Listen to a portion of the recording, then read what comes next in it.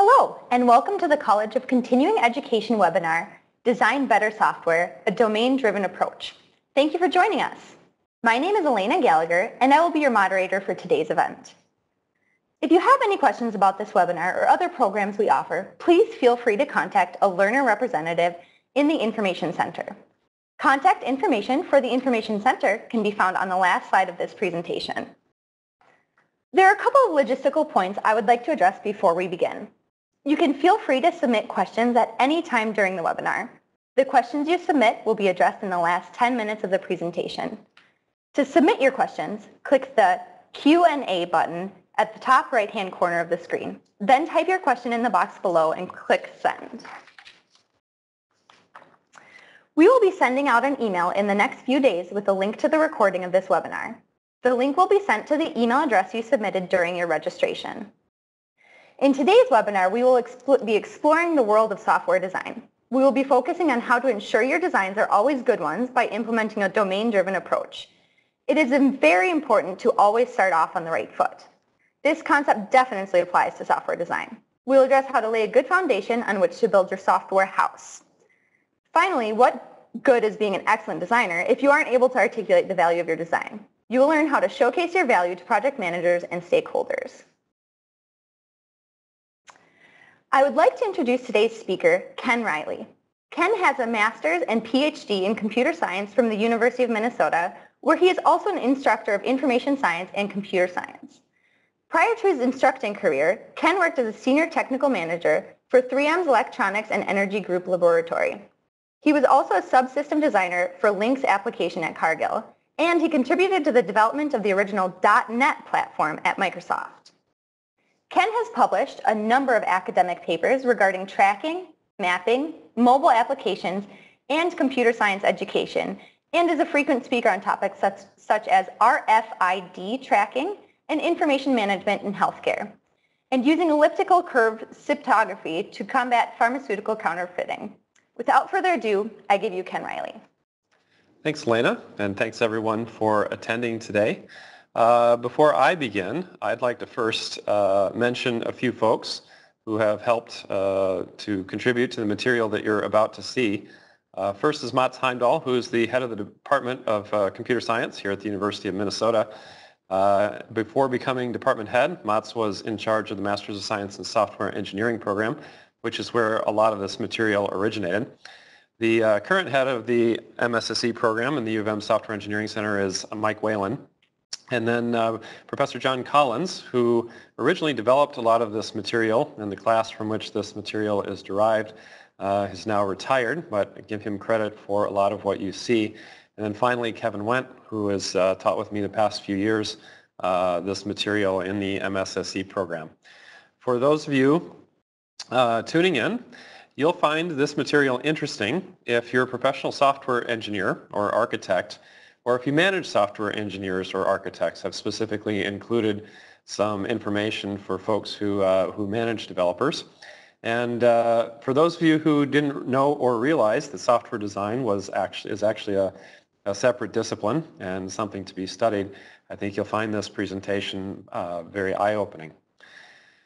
As we move through the material, I'm going to assume that you have some familiarity with object-oriented vocabulary as it relates to software. And so some of the terms you see, such as an object, an interface, relationship, aggregation, composition, and so on, these terms might be used throughout today's presentation, although for the most part we try to keep it at a fairly high level given that we only have a little under an hour to go through the material. So I'll first start out with why spend time doing software design. I think typically we start down the path on our projects and maybe we have a little bit of an analysis phase, but then we usually start writing some code, if not coding a little bit earlier. And a lot of times we don't think about design, and so that leads to a design, not necessarily a good design, but a design that can be difficult to maintain down the road. There's clearly a cost to spending time on software design, and so we have to understand what the value is. And in a few slides here we'll talk about how good software design can actually reduce overall cost of the system. We have some life cycle issues as to when we actually do design, and then the fact that software design is often expensive now, but saves us money later. And because of that fact, we often skip it and choose to deal with the problems that bad design creates down the road rather than in the present. And then also we have some process issues to consider as to whether or not most corporate or enterprise software development processes actually allow time or recognize software design as a separate phase in the general software development lifecycle. The primary reason to spend time on your software design is that good design reduces your overall total cost of ownership. To give you an idea of how expensive a software system can be, Gartner has published numbers about 5 years ago, and they came to the conclusion that on average, for every $1 of implementation cost, maintenance for that same production enterprise code will cost about 77 cents per year for every dollar it costs in implementing it. They also noted that the average system has a life of 15 years. And so if you draw out those 70 cents a year over 15 years, you find that maintenance amounts to 85% or more of the total cost of ownership. All this is to say that if you can find a way to reduce the maintenance costs of software, then you can reduce your total cost of ownership actually much more than you can finding inexpensive ways to implement software.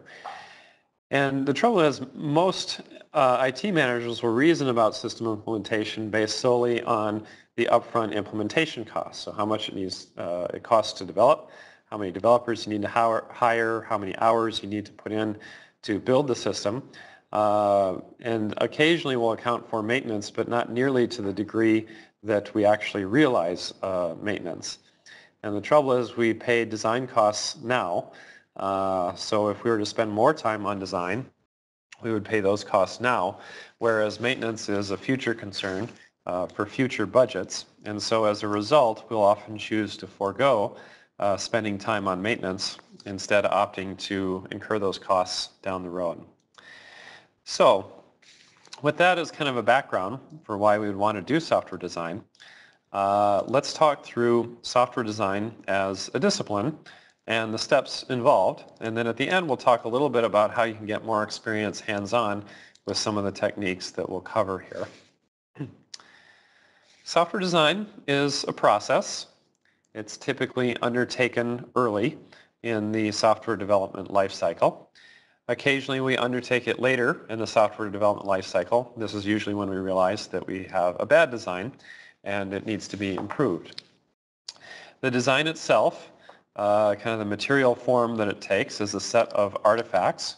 And in particular, in the object-oriented world, one of the things that is commonly, the most common artifact, I would say, of our software designs is a UML class diagram that represents the system, either that's been built or the system to be built.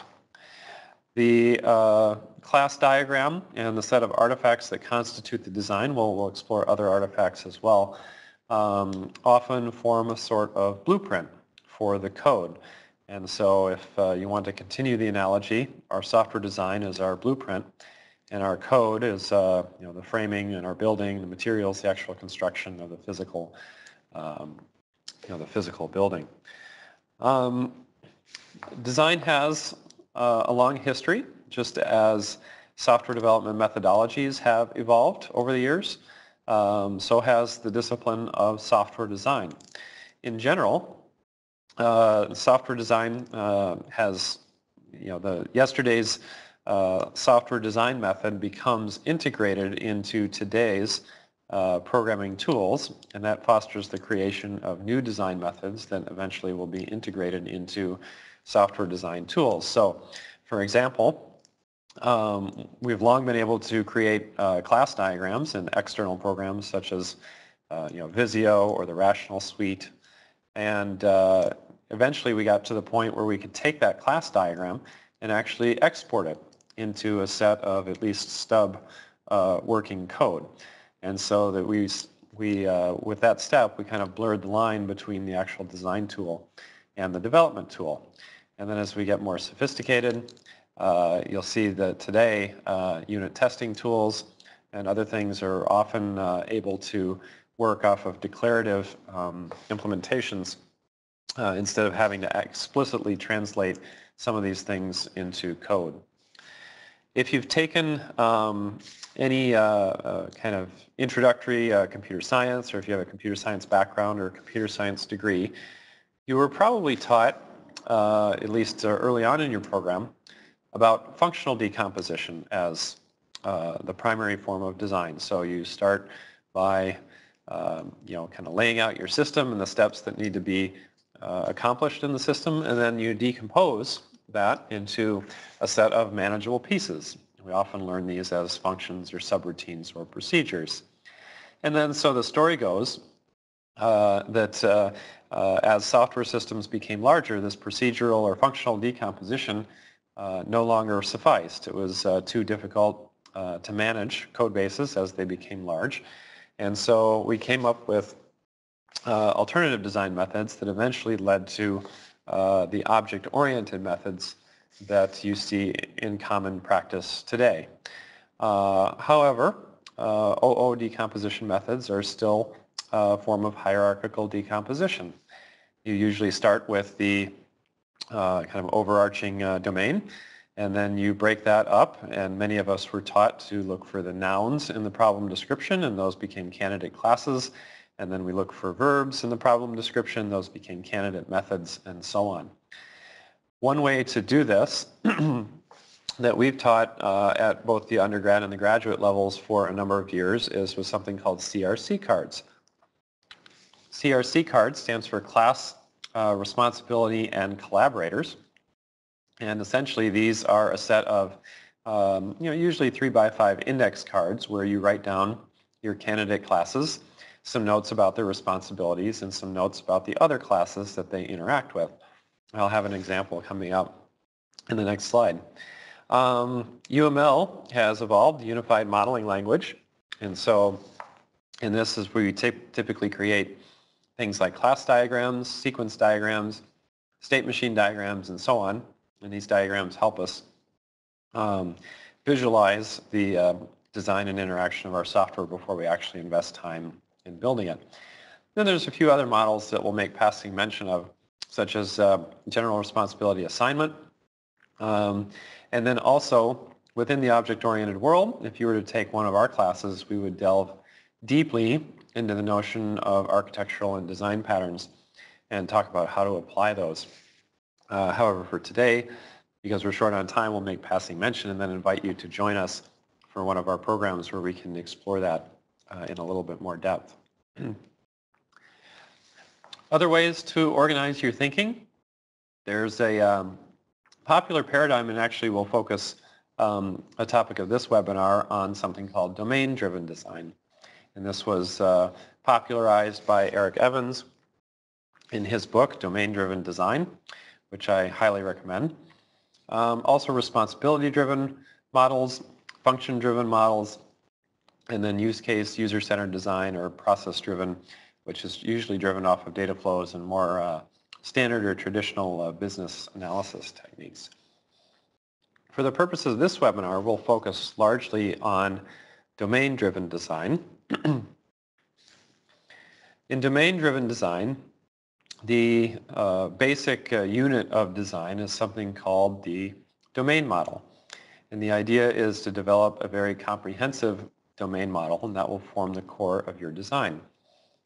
We'll talk in a bit about what constitutes a domain model, but for the most part, you can visualize your domain model as a UML class diagram that lays out all the classes in your program or your system, as well as assigns them particular roles or archetypes, and allows you to essentially model the real world in your software.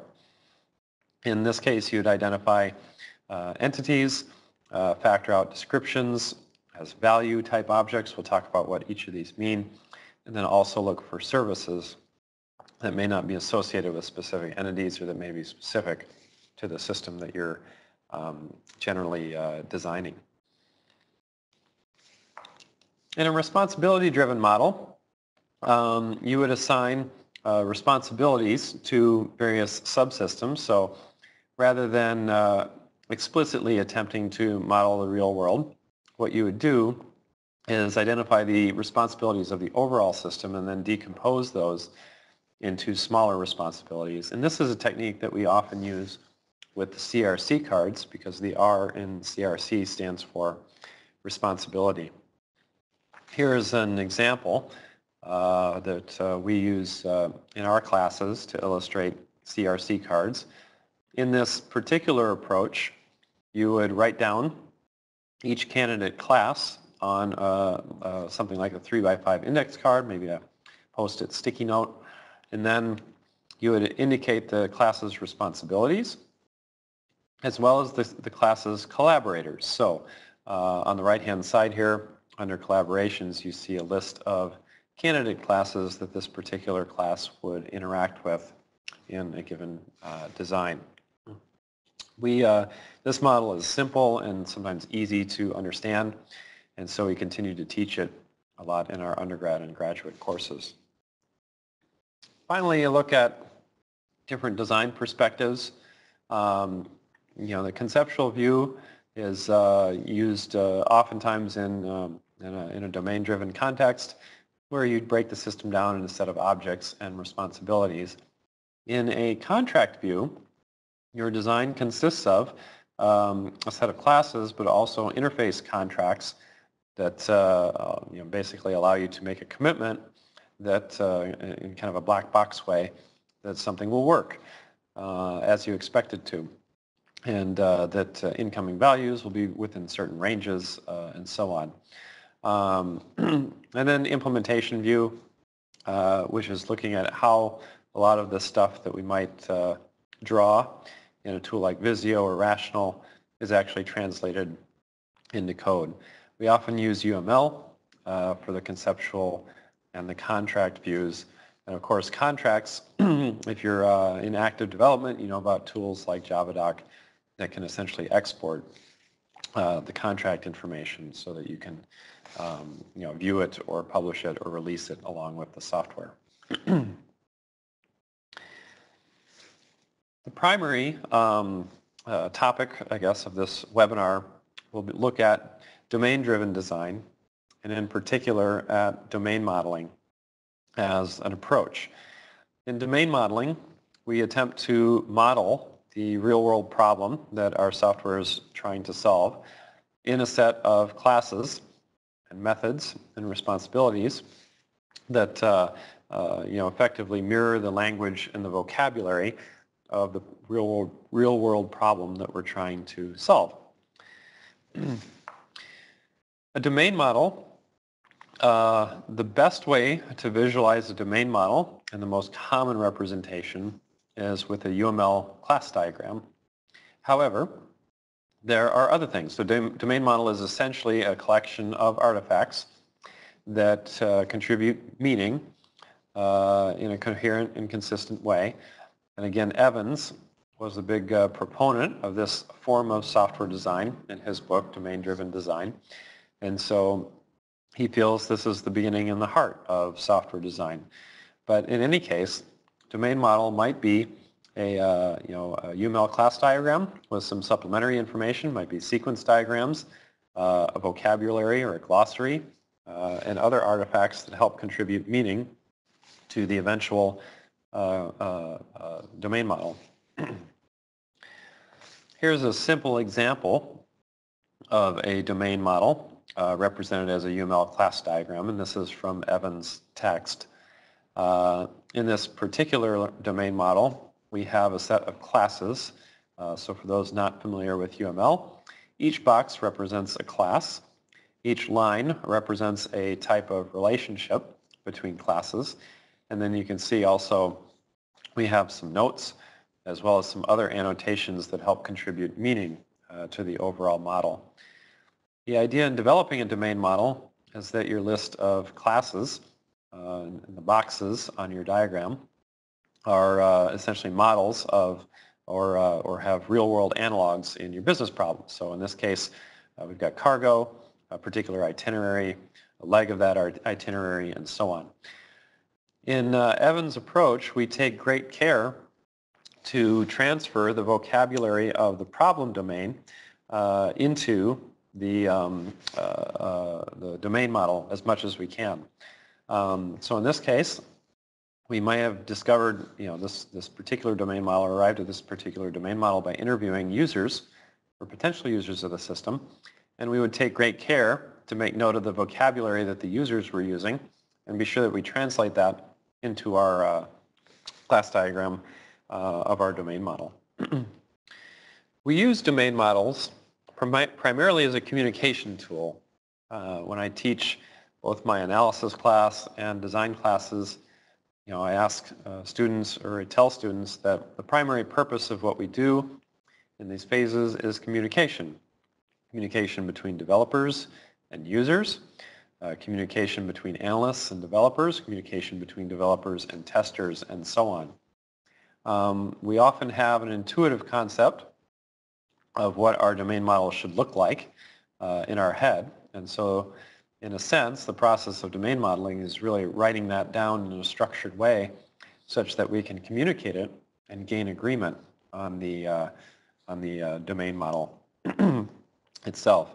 It also serves as a link from the domain to the application. And again, it's key to bring some of the vocabulary from the domain into the domain model so that we can, when we're relaying this information to users, when we're talking to users, that we're talking about one and the same thing.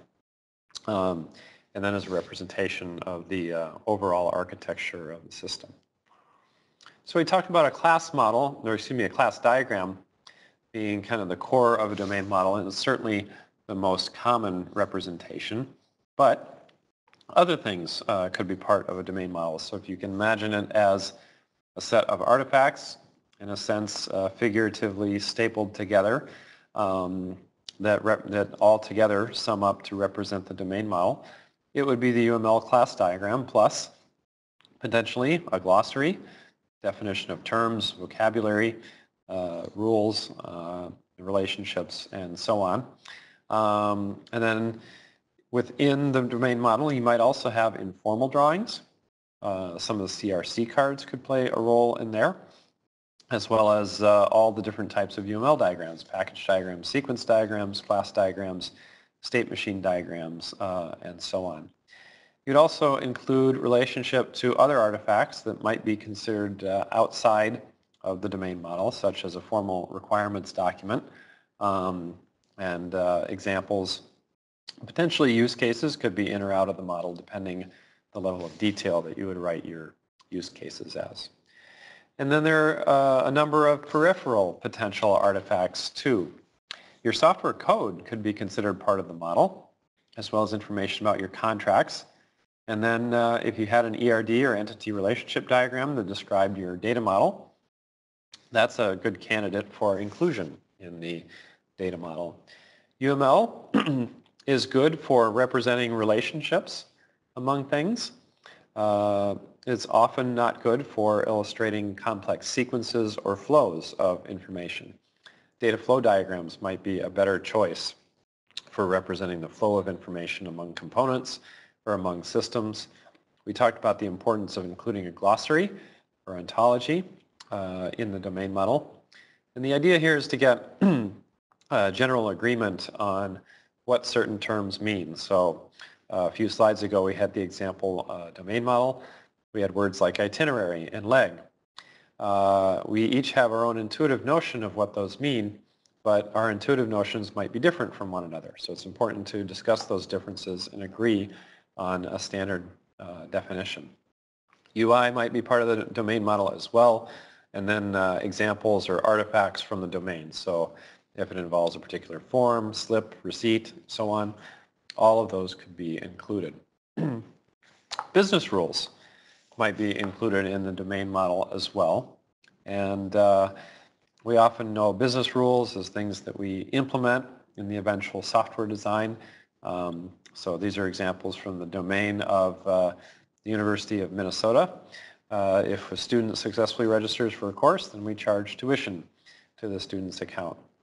We might have descriptions of certain workflows. So I know here at the university we have quite a bit of paperwork that we pass around, and a lot of that paperwork has certain routings that it must follow. People must sign off in a certain order, and so on. So those descriptions of those workflows might be included as part of the overall domain model.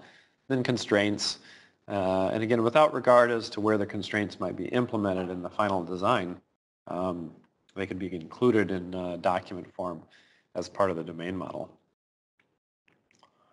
Here's another example of a UML diagram. This is a UML state transition diagram. This type of diagram is used to illustrate the state of a particular object or the life cycle of a particular object, the events that cause it to change state, and the eventual end of the life cycle and termination of the object. One quick anecdote. I remember that in one of my first jobs as an intern, I spent the summer developing a state transition diagram. Spent the whole summer on this particular project, and it's harder than you think to gain general agreement on the particular set of states that a given user interface, for example, might go through. And I found the diagram to be extremely useful in bouncing ideas off of stakeholders and potential users. Effective domain models.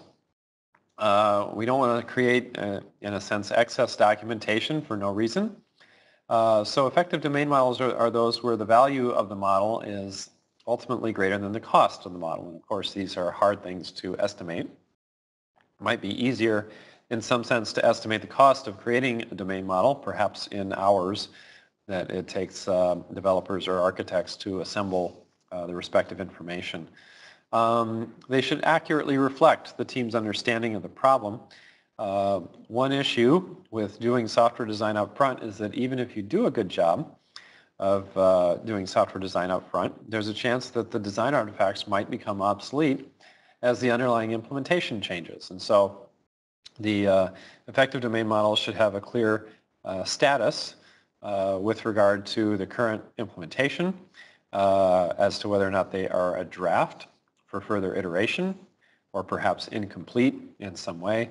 And then, like all good design artifacts, we want to keep good version and date information about our models. I was talking earlier about the importance of language and the importance of using a consistent language. We've probably all been taught, at least those of us who come up with a kind of a traditional computer science background, that the nouns in our domain often become classes in our eventual project design, and then the operations can often become methods in our eventual class design, and so on. It's important to understand the different categories of these things and the different objects or class types that they eventually end up creating in our design. We've probably also been taught that verbs generally transfer or translate into methods or operations on particular objects. Modifiers and qualifiers may indicate that certain things have a certain relationship. So for example, a course can be taught by many instructors here at the University of Minnesota. It might be offered in many different terms. And so all of those rules constrain the relationship between classes of objects like course and instructor, or course and term. You can define terms with diagrams. I've seen some work that's particularly effective when it uses diagrams to explain certain terms. Especially effective where I've seen kind of a comprehensive diagram with each of the important domain terms illustrated in a single diagram or a set of diagrams. The effort to precisely define terms and use them appropriately and consistently is one of the best ways to gain insight and understanding of the domain. I encourage you to fight to understand what it is your user is trying to communicate and be sure that the vocabulary that you're using as you begin work on your software design is consistent with what a user of the system would use. Informal diagrams might also have a place in the domain model. So here's an example of just a conceptual graph. It's not in any kind of standard notation or anything like that. It's not a standard software deliverable, but it's obvious to most people what this represents. And so these visuals are sometimes a very, very effective way, even if they don't necessarily conform to a given standard, such as UML or IEEE standards and so on for software documentation. In our model-driven development, we often start the modeling process very early on in the planning or analysis phase. And a lot of, some of you may not realize this, but whether you know it or not, your user is expressing their requirements with respect to a model. And so in that sense, it's much more about discovering what the model actually is rather than developing the model. And so as part of the requirements process, your user is going to use certain language. You can ask questions to probe that language and decide how those terms should appear in your eventual domain model. And then you can use things like use cases. Agile uses user stories, of course, to firm up and confirm that your understanding of the domain is correct. Ultimately, this is an iterative process, and the purpose of writing this down, diagramming it, is ultimately about communication and receiving validation from the user. The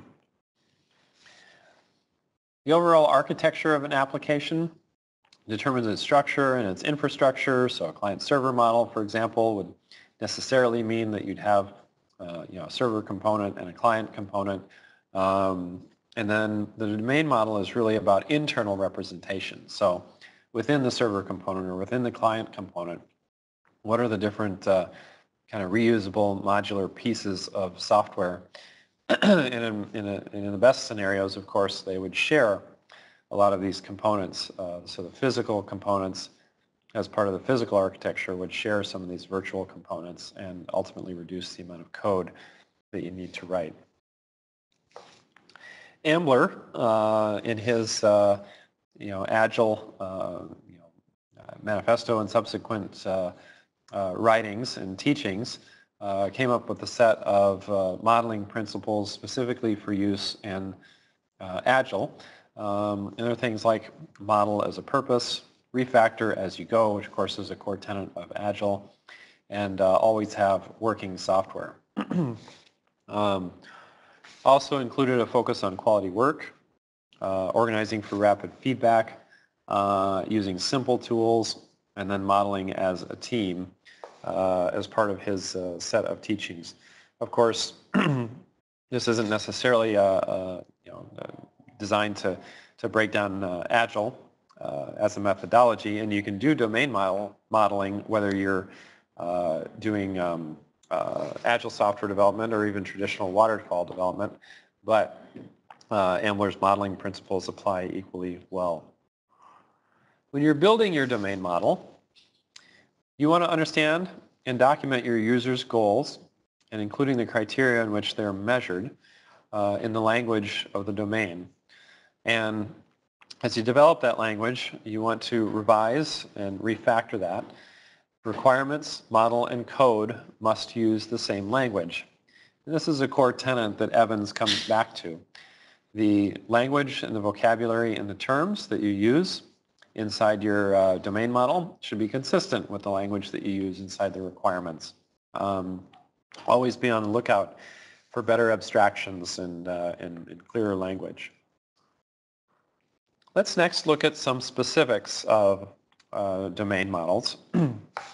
The first is that, not unlike a textbook, when a domain model should have a transparent and predictable structure. And so there are a couple of strategies for organizing your domain model Evans, in his text, breaks things down into entities, values, and services. We'll talk a little bit more about those. And then Code, who's written similar set of essays, talks about a set of understood archetypes that appear within your domain model. And in fact, there's a slide coming up where I'll show that you can actually use color to indicate what roles particular classes play within your eventual model. Let's start though by looking at Evans' breakdown into entities, values, and services. The idea here is that the classes in your model should fit into a set of categories, and you can indicate those categories on your model. And there's some suggestions in the text for how to indicate those on a class diagram, for example. Starting with entities, and these are the things that we most often talk about. An entity is typically a person, place, or thing. It usually has a persistent identity, so something like a car, an order with its own ID, a reservation with its own reservation number, and so on. These are really the central entities, the central classes in our design. They can often represent items that have a physical analog. And then the Evans encourages you to push as much as you can of the description of this off onto value objects, which we'll talk about next. Anything that is a description of something that doesn't have an inherent identity is something that Evans calls a value object. One simple example of this would be a class that represents color. If you had a class that represents color, and perhaps it represents the value of the color red, this is immutable. If you were to change the identity of that object from red to blue, it would no longer be red.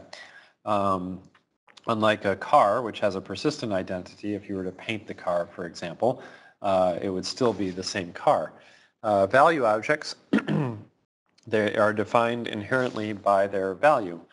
And you see this in a lot of frameworks, for example, like .NET and its representation of color with a particular color enumeration or class as a value object. Finally, services are operations or set of operations that are not obviously associated with any particular entity. As we dig into design patterns in a class, for example, where you could spend more time with this, you might come up with things like factories. Most of us who are software designers have probably written a factory object at some point. And this is a classic example of a service. It's something that performs an operation. Maybe it creates an entity object and returns it to us. And so we model these in our domain as services. An alternative to the entities, values, and services model would be to organize your domain model into a set of archetypes. This is Code's archetypes, and instead of a 3-category model, he has a 4-category model. The party, place, or thing, which is usually maps most closely to an entity. He adds the concept of a moment interval, which is a time-related class. So you can think of it as a class or an object that represents an interval of time. And then a role, which is something, a way that an entity participates in a particular time value. And finally, a description, which maps closely to Evans' description of a value type. You can actually use, and again, in a short webinar, we'll go into the details, but you can actually use these archetypes along with some suggested colors to give your model additional meaning and an additional sense of depth. And Code actually has a thing called a domain neutral component, which is essentially a general purpose design that you can map onto just about any domain. At least that's the idea. When you're creating your entities and values, so continuing on with Evans' model here, some of the operations on them are clear and clearly associated. with a particular object, but there are others for which it's harder to decide. Where do you put this method? Do I put it in this object or in that object, or do I put it in its own service? And so it's helpful to have a set a method, a methodology, or a model for assigning those responsibilities.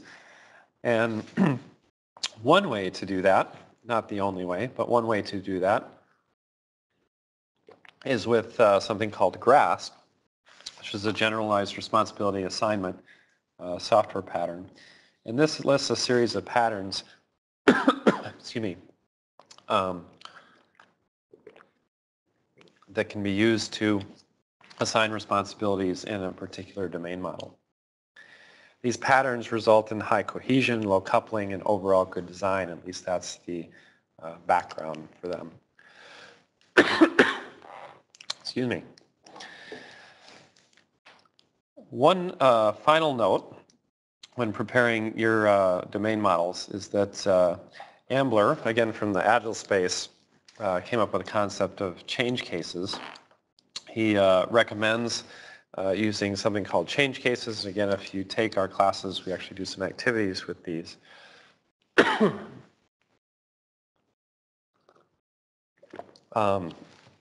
But the idea of change cases is that when you're preparing your domain model, you want to do so with future changes in mind. We were probably all taught in our undergraduate education that we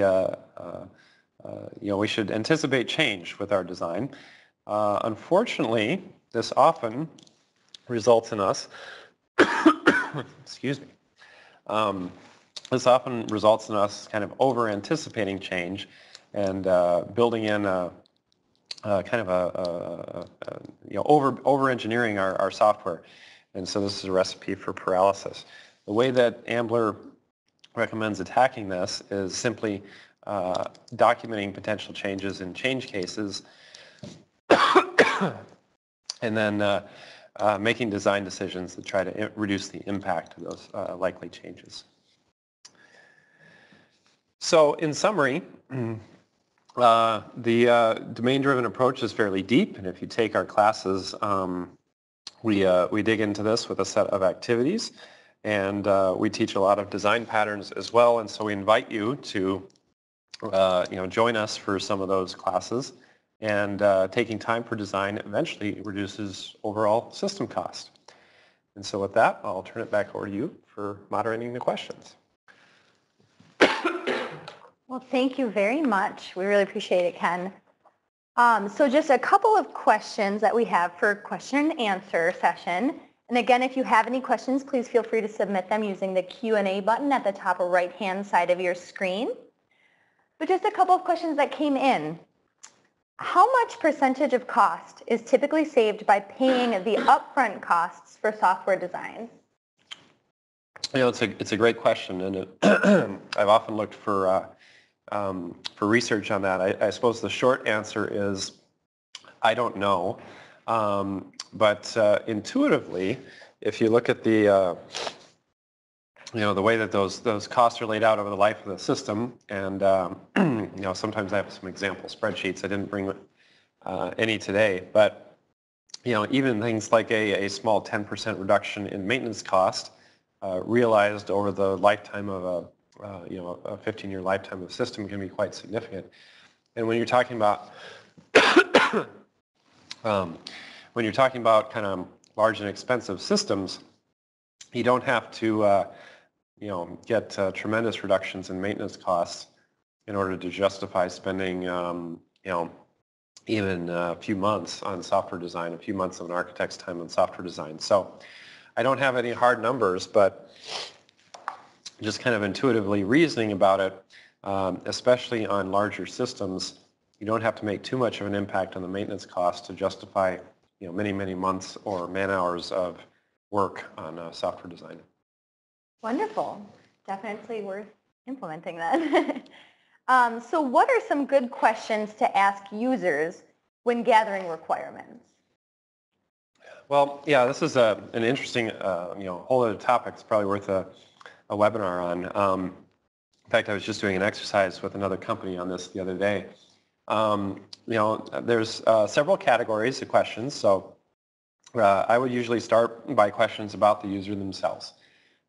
These are things that software designers don't often think to ask. They'd be things like, obviously their name, but understanding their title, their role in the organization, maybe who they report to. One interesting one is, how are you measured when in performance of your job? So if it's a certain number of forms or transactions processed in a certain time frame, that would be interesting for software designers to know.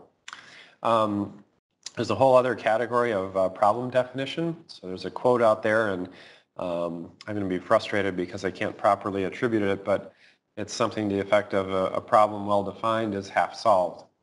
And so, oftentimes users are actually poor articulators of their problem. So their problem might be that they don't have enough time in the day, for example, or can't get a certain number of tasks done. In reality, the business problem is that there's a suboptimal process. And so asking questions of the user to try and ascertain exactly what the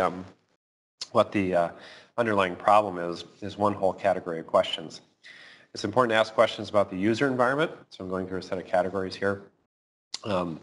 These are things like, who are the users, what are their educational backgrounds, their familiarity with technology and computer systems in general.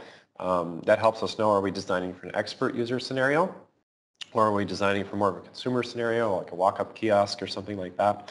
A lot of those have implications in UI design as well. They help identify non-functional requirements, such as, do we have to support multiple languages?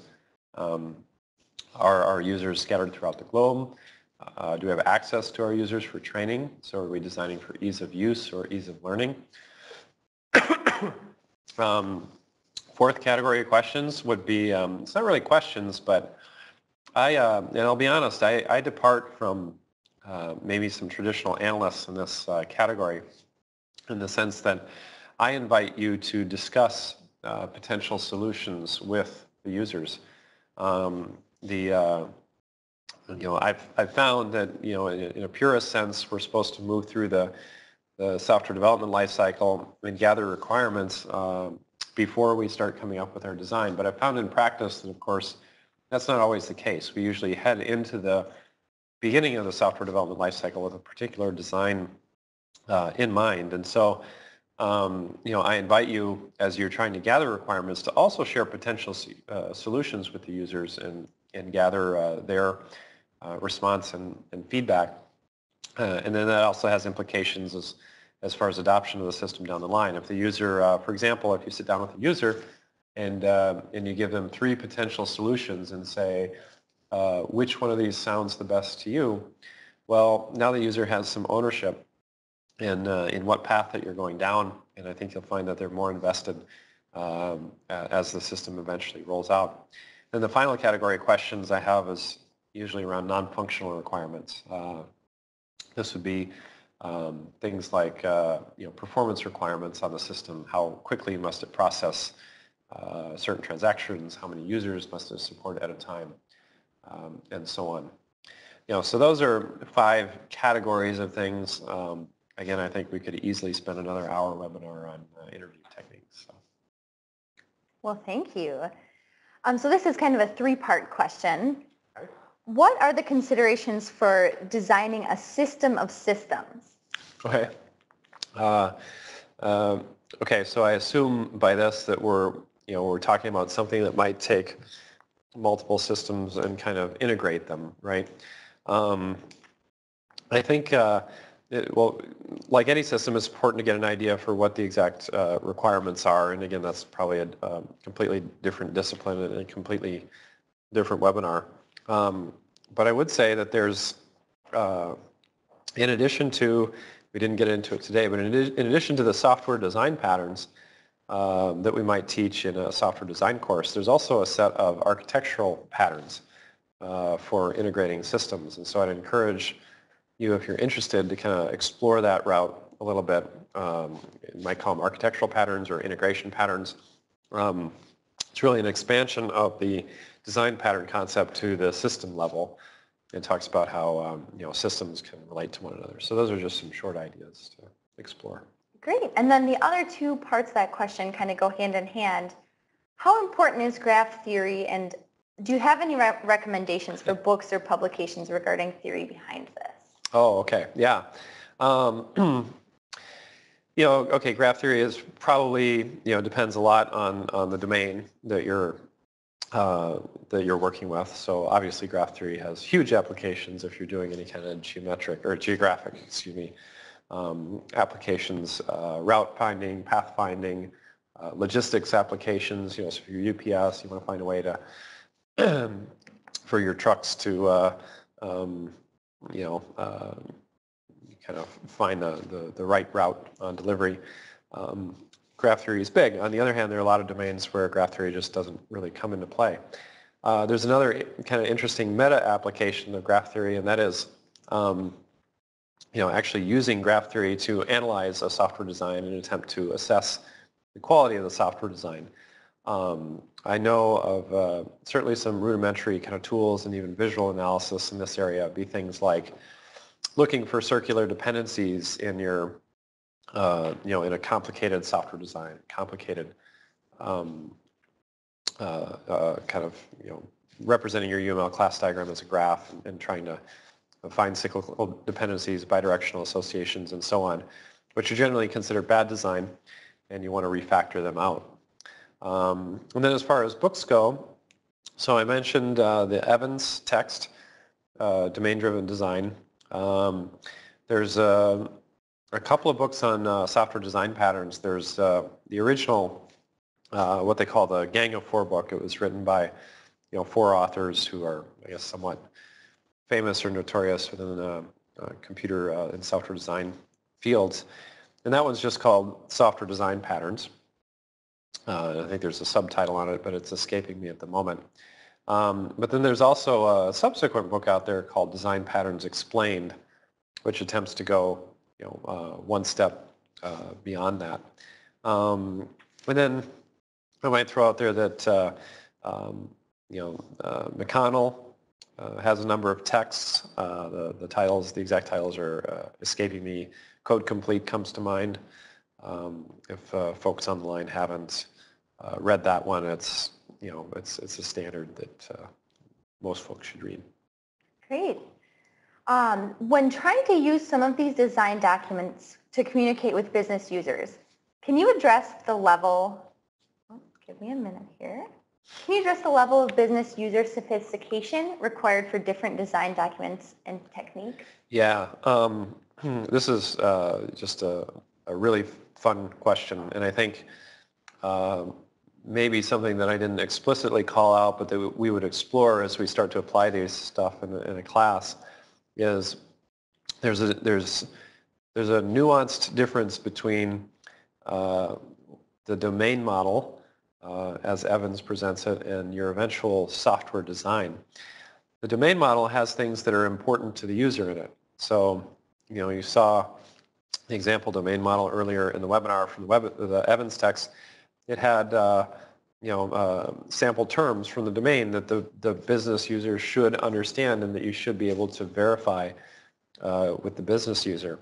Your eventual software design will have a bunch of other, so if you look at the sum total of the classes in the eventual system, you'll have a bunch of classes in there that are essentially not very meaningful to the user. So, for example, the classic example is factory objects. So we tend to create them in our software designs because we need them or we want to co-locate functionality or whatever the case may be. But this isn't something that a business user would necessarily need to know or understand. And so, what I kind of often advocate, actually the terminology that I use in my class, is that the domain model is the thing that you share with the user and seek user validation. It should be limited to those things that the user could have impact on. Understanding the user probably is not a software designer, may not understand the notion of classes, objects, and methods, but they should understand how those particular terms relate to one another. And of course, your job is to make sure that, as the software architect, to make sure that the UML is correct. It's not the business user's job to understand that.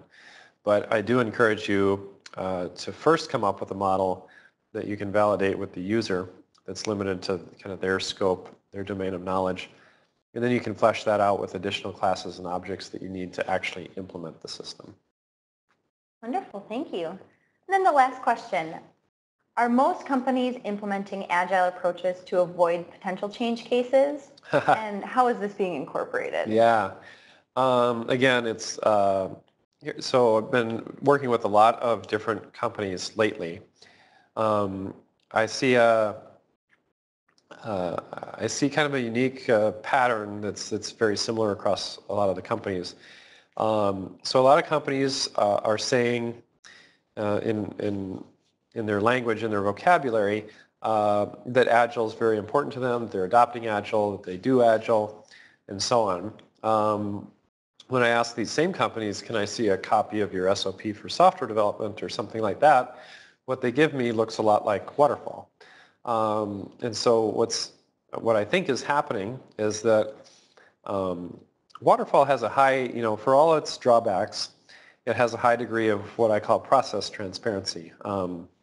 It's very easy for people unfamiliar with software to look at a waterfall process to understand where in the process a project is, what deliverables need to be completed, and so on. And so from that perspective, for environments which are typical large companies need a lot of process transparency, they end up practicing waterfall at the overarching level, but then they end up practicing Agile at the low level, maybe on a day-to-day basis or something like that. So you end up with what's really actually a hybrid.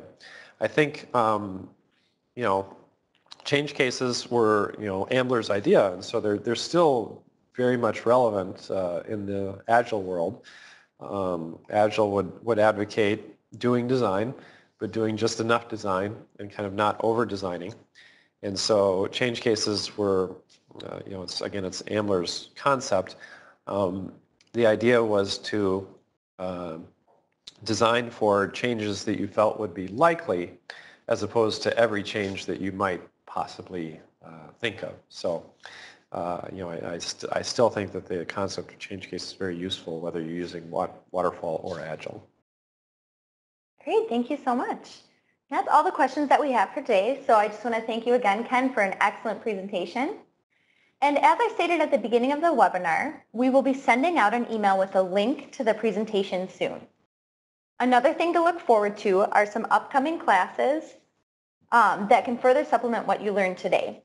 The courses you see on the slide are just a few upcoming courses we offer. Please visit our website for a full list of classes and educational programs. We hope you enjoyed today's webinar as much as we did. Thank you and have a wonderful day.